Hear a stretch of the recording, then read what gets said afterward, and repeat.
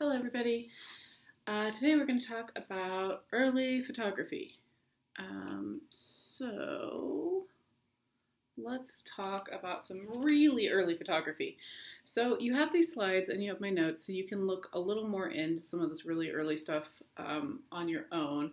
But basically, I don't like to just jump in and start at daguerreotype and say that that's like the first thing that happened in photography, because that's not the case. So the first important discoveries related to the history of photography actually happened as early as the 5th century BC, and they happened in China. So we have Chinese philosopher Mo Ti, sometimes called Mo Zi, with a Z, not a T, when it's translated to English. He's the first guy to mention this idea of an obscura device, which later we know as a camera obscura. He recorded the inverted image formed by the light rays passing through a pinhole in a dark room, and these dark rooms were sometimes called the locked treasure room or the collecting place. So he invents pinhole photography. He's this very brilliant Chinese philosopher. He has a lot of important other contributions, but we're mostly interested in this one at the moment. So he's kind of the first guy to come up with this camera obscura idea and the idea of pinhole photography. Jump forward a little bit to 384 BC. You've all probably heard of Aristotle. You are at least familiar with the image of him by Raphael that we see here from the School of Athens in this image, which we studied when we were looking at Renaissance painting in Italy, right?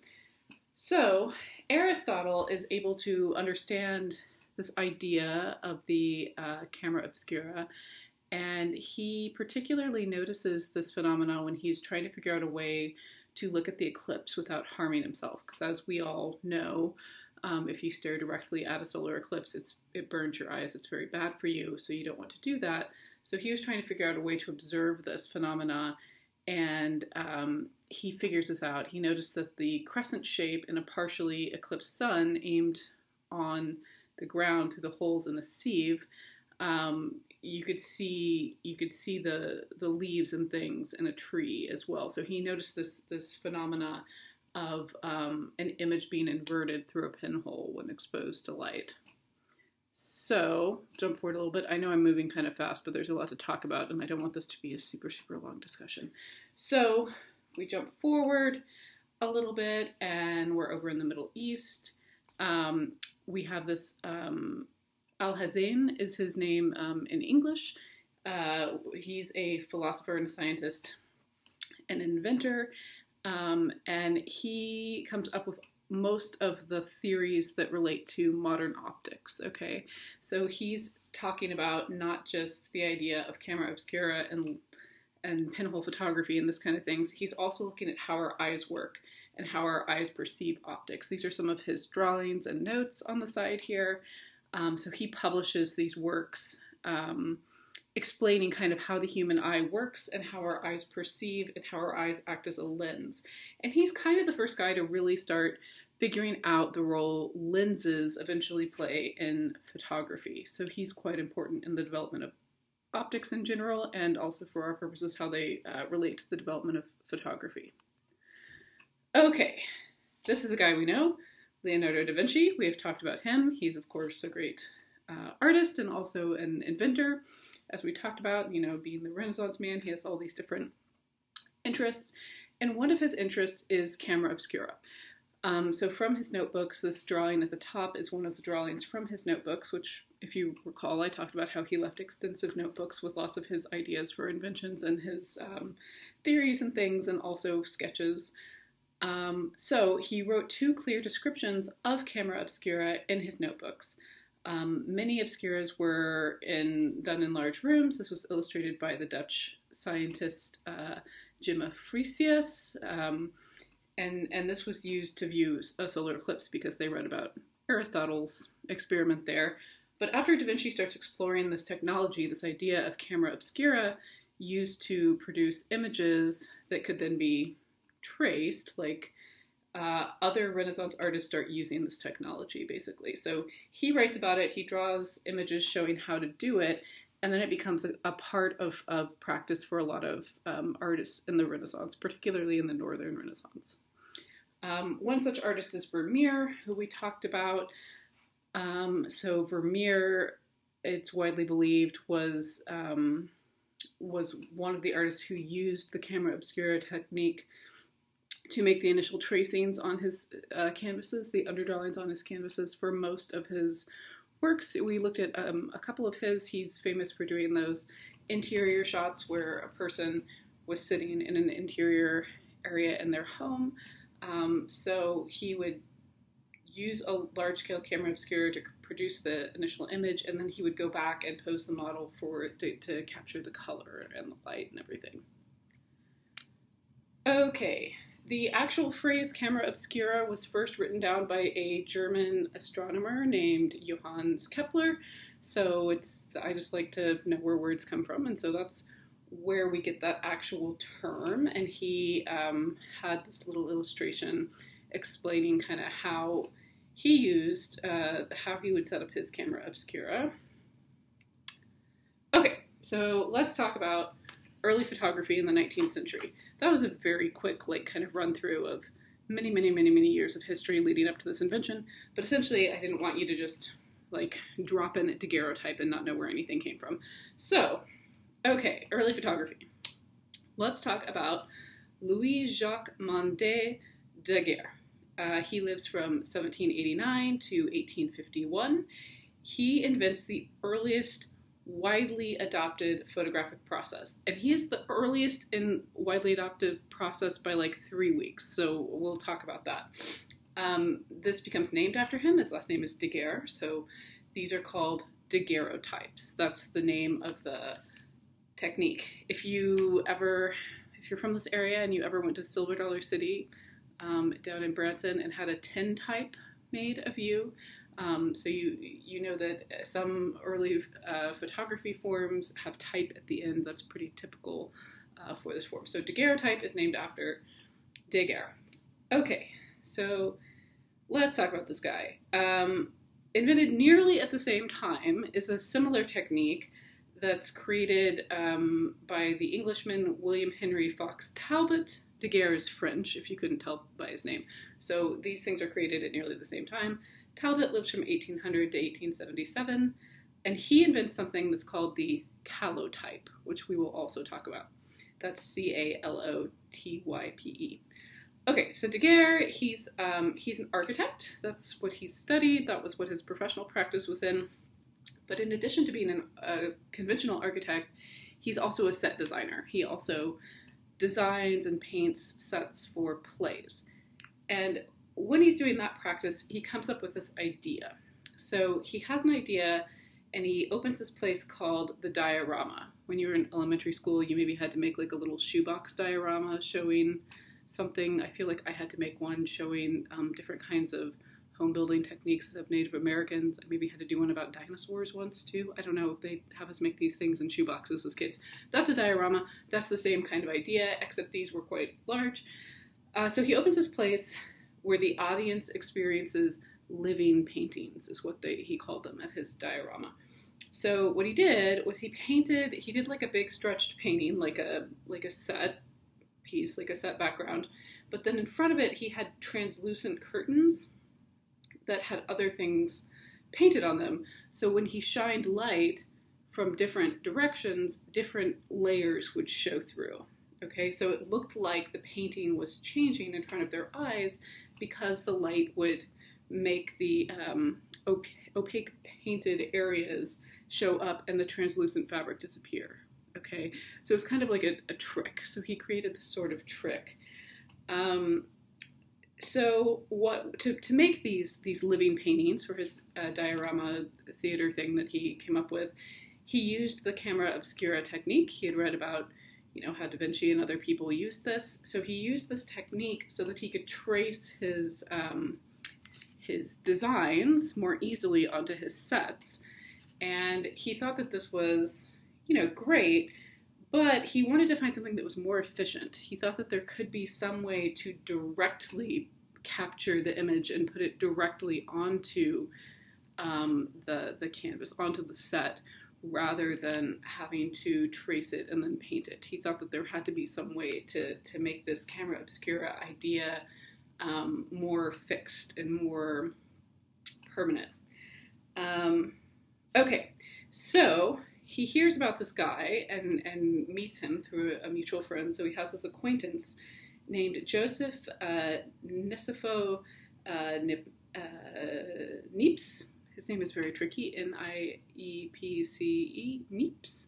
So he hears about Niepce, who's this very smart guy. He's kind of an inventor, and so he hears about him, and he hears that he has figured out this way to successfully create a permanent photo, not something that has to be traced, that's projected temporarily and then you trace it like camera obscura, but something that permanently fixes the image onto the page.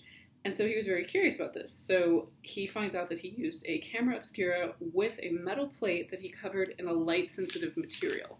So he finds this guy, Niepce, and he is very interested in how he did this. When he finds out is that Niepce's process worked, but it took like 8 hours. It took 8 hours of steady exposure to create this image, and the image was quite difficult to see. One of you is writing about Niepce's first image, so we'll learn more about that in our discussion.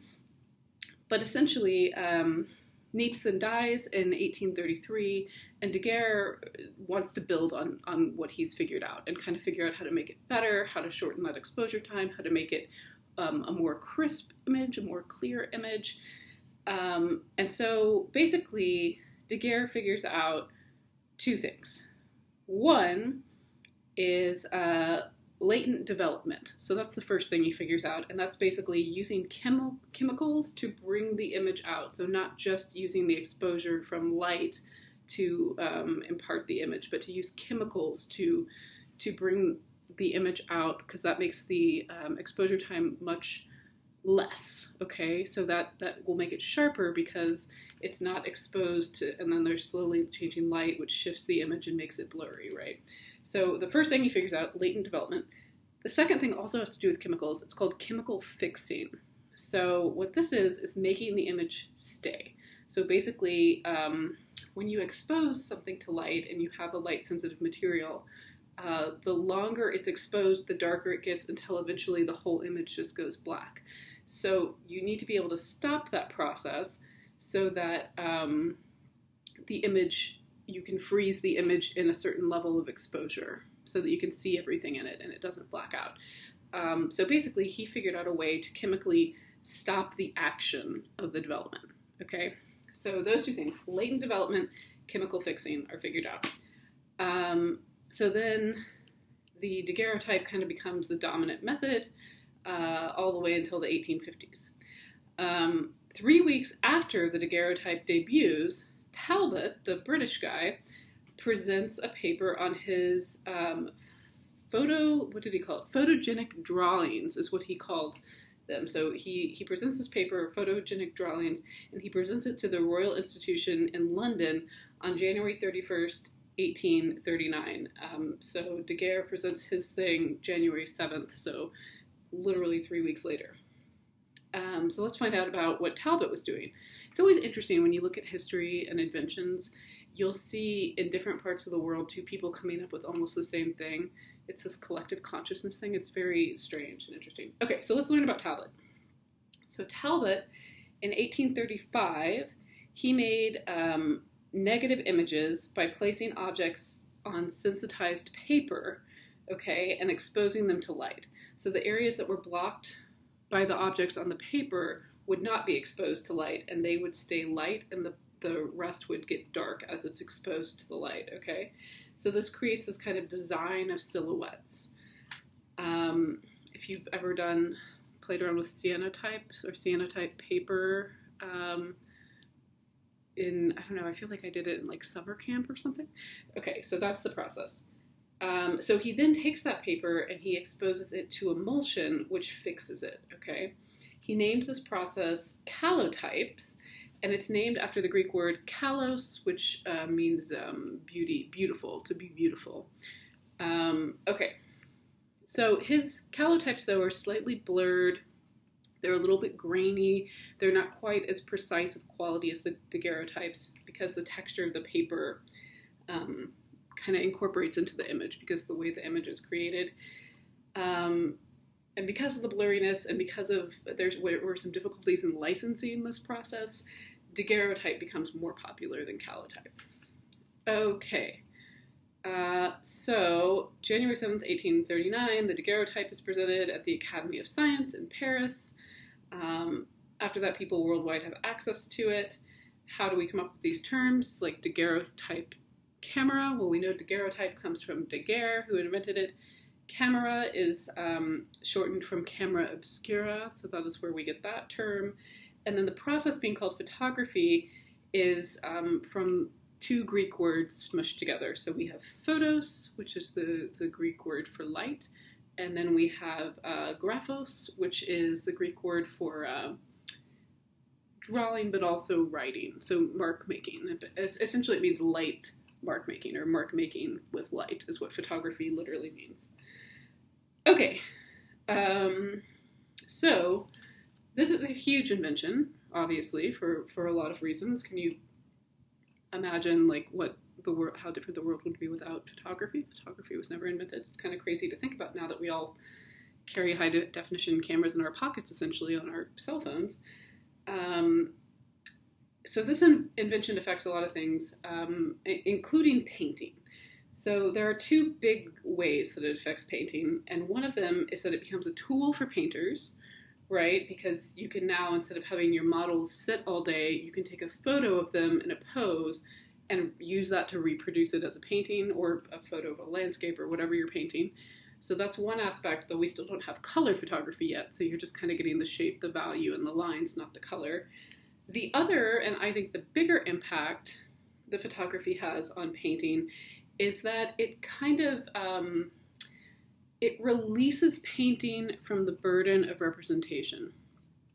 Part of this comes from my background as an abstract painter, so this is something that's very interesting to me personally as well as professionally. But basically, up until this point, painting, drawing, engraving, these kind of art forms were the only ways to record visual information. And so people who were artists kind of had this pressure in some way that the use of their talent had to be to record things, essentially. Like that their primary function was representation. And once photography is invented, that no longer has to be the primary function of artists, of painters and sculptors. It sort of liberates them to pursue other creative interests, which we can see is already kind of happening. Remember when we looked at some of the paintings last time with the realists who are becoming more interested in not depicting things exactly how they are, but imbuing them with emotion and thinking about what the painting itself is, its flatness, its relationship to the surface. So photography pushes those ideas forward more because it's like, well, now this new thing is developing and it's able to literally capture the actual image. So painting painting no longer has to do that, essentially. Okay, so unlike contemporary photography, daguerreotypes, interestingly, are printed from single plates. Okay, so contemporary photography, well, right now it's digital, right? You can reproduce that as many times as you want. Before that, photography uses film, and the film produces a negative, and as long as you have the negative, you can reproduce as many prints of that as you want, right? Well, with daguerreotypes, that's not the case. You have your original plate, you can get one good print off it, and then you might get an echo print, which isn't quite as precise as the first print. So essentially, every single daguerreotype is completely unique. So it, in that way, also has a kind of relationship to painting, in that it's not something that can be reproduced over and over again at this point, okay? So it's a little bit, so when we're thinking about early photography, it's important to distinguish it from what we know as contemporary or modern photography. Okay, so let's look at this particular image. This is one of the very earliest images by Daguerre. This is still life in studio, and you can tell that he was very conscientious of what he was doing, and he was very interested in photography, not just as a technological invention or something to help him create his sets and for a practical purpose, but he was very interested in its role as a arts medium, okay? And how do we know that? Well, one, he wrote about it some, but two, he fashions a still life. He's making reference to earlier art forms. He very carefully composes this, and he's thinking about photography as having this place in visual arts lineage and in having this connection to art history, which is pretty interesting. In this, you can see the texture of the paper is present. That's more present in calotypes than in daguerreotypes, but you can still kind of see it here. You can see the high contrast, but you can see all the lines, and you can imagine how it would feel to produce something like this at this time that was thought to be impossible. So this was a pretty incredible achievement, certainly. Let's look at another early daguerreotype. Okay, so in the United States, so after Daguerre invents this and presents it in Paris, he is paid for his invention, but the technology is made available to be produced. And so people in different parts of the world are able to have access to Daguerre cameras and to create works of their own and open their own studios and things. And an example of those people, or when we go over to the United States, we have this, pharmacist named Josiah Johnson Hawes. He lives from 1808 to 1901. And then we have Albert Sands Southworth. He's a teacher, so we have a pharmacist and a teacher. Southworth lives from 1811 to 1894. And so they're both very interested in this new technology and in this thing that Daguerre has invented. So they open up kind of a side business, you know. So they create a daguerreotype studio in Boston, which is where they live, and they specialize in portraiture. So the daguerreotype has a much faster exposure time than Niepce's original photography process, which was 8 hours. The daguerreotype still takes a long time, so much so that these guys actually invent a head brace that helps the people sitting for their portrait to stay still and not move their head back and forth, so that their faces will be in focus in the portraiture. So it's, you know, it's not like the photography we have today. But so they have this portrait studio that people come in to have their portraits made, but then they also start to see the potential that photography has to document important events and document interesting current events, and particularly for them, they were both very interested in science, so they thought documenting other scientific significant events that have scientific significance should be documented. So they go to Massachusetts General Hospital with their daguerreotype, and they go into the operating theater, and in an operating theater, like you may remember from some of the paintings we've looked at, so the operation happens down here, and you can kind of sit up above and look down. So they set up their Daguerre camera up above and take a photo of this surgery that's happening. So this is an early surgery that's being done with ether, so the patient has been put under with ether. You can see some of the people are a little blurry because they're moving, because surgery is happening. But they think this is an important thing to document. So we have this early daguerreotype of an early surgery being done, which is pretty interesting in several different historical levels. It's also interesting from a visual arts perspective because we have this image captured from above, which we haven't really seen before. And what it does is it kind of flattens our figures out, right? So we already have this interest coming out of 19th century realism for the painting as a painting being a kind of level of realism, and the interest in the flatness of the surface area. And then we start seeing these kind of interesting things photography is doing that are also flattening perspective from these different vantage points, like from above. So artists of the time see this, and it kind of gets their minds worrying about different kinds of ideas about perspective and different ideas about how images can be oriented, essentially. So several artists of the time see this image and are very interested in this as what it can mean for composition in painting. Okay, so this is a big deal. We can record something that is happening as it's happening with this new technology. Okay, let's hop back over to Europe. So we have an artist called Gaspard Félix Torchnachamp. He's known simply as Nadar. That is what he went by. He lives from 1820 to 1910, and he's an artist in that he likes to do caricatures of people. So he's his day job is he's a journalist. He's also a novelist. He's also a professional balloonist, so he would take you around in his hot air balloon. And then on the side, he liked to do caricatures of people, which are like those silly little exaggerated kind of cartoony illustration drawings. So he does all of those things. And he gets very fascinated by photography. He opens a portraiture studio, and he, in his studio, photographs some of the most culturally significant people at the time. Delacroix, Courbet, Daumier, Manet, all of those guys come in and get their portrait made. And this one we have Eugene Delacroix. This is at the height of his career.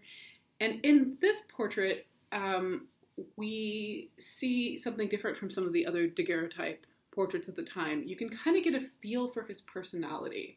So the way it's composed and the way he uses the short focus of the camera to kind of really fix in on his face, the way it's lit, you kind of get a feeling of who Delacroix was. So I like to use this example since we looked at Delacroix's paintings 2 lectures ago when we were talking about Romanticism. But it really, it kind of shows what can be done in terms of portraiture with this early photography technology. Okay? Okay, let's go back up to England. So Julia Margaret Cameron, who lives from 1815 to 1879. She is the most famous English photographer in the 19th century, and she's a portraitist. She does a lot of portraits. She does some daguerreotype, but she much prefers the calotype, and then she also is doing these album prints, which is a different kind of printing technique for the time that creates this kind of fuzzy, soft focus look. She does portraits of a lot of famous, important people, including Charles Darwin, including Tennyson. So she's doing portraits of very famous people. She also did a ton of portraits of women of note, famous noble women, but also just of her female friends. And she would pose them and create these kind of more narrative, more artistically motivated kind of works. Not to say that portraiture is not artistic, but not just straight like portraiture, like here's Eugene Delacroix. She would do things. She was interested in telling stories with photography, in narrative photography, basically, to kind of lend that quality to her work. She had portraits that were titled after the people that she was shooting, and then she also had works where she titled them after literary characters, sometimes also characters from the Bible or characters from mythology.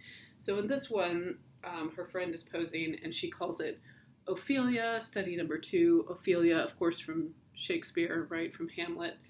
And she did a whole series of these Ophelia portraits in which the subject looks a little dazed, she looks a little out of sorts, she looks like she's sort of staring off, maybe she's a little lost, which if you remember your Hamlet is accurate for Ophelia. So basically she creates this different kind of feel. She tries to introduce more expressive qualities into the photography, which is pretty incredible to think to do with something that's so new and such an early technology. The blurriness kind of becomes her signature, and it adds this kind of dreamlike, ethereal sort of quality to the images that she produces. So she's pretty interesting, and if you have an interest in photography and the way it develops as an artistic medium, she's certainly someone to look into further. Okay, back over to America. This is Timothy O'Sullivan. He is one of the earlier guys to kind of realize and then utilize the potential photography has to document things. It's like its documentary function, okay? So that seems really obvious to us now, but people were thinking of it more as like a still portraiture or going maybe in setting up something a little bit narrative like Cameron, maybe going and capturing some events like Hawes. But he really saw that it was something that could have a big impact outside of itself. So he did things like this. So this is a photo from the aftermath of Gettysburg, which is, of course, the most deadly battle of the Civil War, the American Civil War. So he goes to this battlefield after this really terrible battle, and he sets up his camera and he shoots it. He takes photos of the bodies, the deceased, the men who were killed in the battle. And up until this time, if you got a newspaper, the illustrations would be either hand illustrations, but often they'd be engravings. So they'd be newsprint engravings, like printed, just showing kind of the outline of something to illustrate what was happening. So the impact of a photo, which is obviously more realistic, and it kind of brings the viewer in closer contact and maybe makes this more real, makes it a more present reality for the person looking at it. That was a huge impact. People had not seen anything like this, and to have this kind of horror represented to them was pretty powerful at the time. And so he's the first person to really capitalize on that idea, to use photography as an agent of the press, right? So it has a profound influence on public life, because events can now be recorded relatively quickly and accurately, okay? So this shows us the high price of war. It showed people at the time the high price of war in a way that was more real, that wasn't just abstract numbers, right? When we hear numbers of people who were killed in a battle, we know it's terrible in like a conceptual way, but to see the actual bodies is something quite different. And this type of photo just makes an impression that nothing up to this point really had. So it really shocks people, basically. Okay, the last thing we're going to talk about when we talk about early photography, and we'll talk about photography more when we get into modernism. I mean, the very early photography isn't the end-all be-all of photography. Obviously, there's tons of very relevant and interesting photography that happens throughout the history of modern and contemporary art, and we will talk about more people. But for today, for early photography, the last guy we're going to talk about is this guy. Oh, I hate that I didn't catch that. So my autocorrect changed the spelling of his name. That is not how you spell this person's name. It's the craziest spelling of Edward I've actually ever seen. I'm sorry I didn't capture that. I'll fix it in the notes. But it's Eadweard. So my computer just thought I was having a stroke or something and changed it to Edward. But that is not how you spell his name. So Edward Muybridge, he is born in 1830. He dies in 1904. And he's a realist. He's very interested in the realist art movement. So he translates that into photography. He's also a scientist, so he has this scientific background as well. He is originally from England, but he moves to San Francisco in the United States sometime in the 1850s. I don't know exactly when. And he sets up a studio, and he becomes well known for his, not for portraiture, but for his photos of the American West. So he's kind of interested in the same kind of things as like Thomas Cole, who we looked at when we were looking at Romanticism, and capturing the beautiful landscapes of the American West. So he's kind of the first photographer to be really interested in landscape photography. So that's the first thing he does, but that's not what he's really famous for. He becomes well known for this. So in 1872, Leland Stanford, who is in 1872, he's the governor of California. So Governor Stanford calls up Muybridge, and he says, hey, I need you to help me out with something. I need you to settle a bet for me.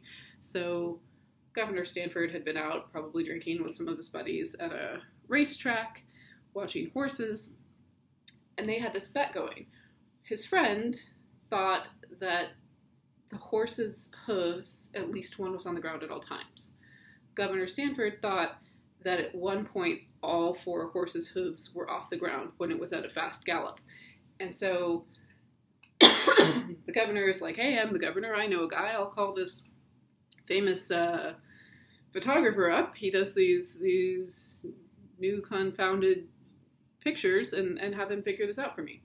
So Muybridge goes and he sets up his camera and he takes super fast, like a very quick shutter speed photos of this horse. He takes a bunch of the photos of the horse and he's able to capture the moment, if you look at the top here, where all four of its hooves are off the ground at the same time.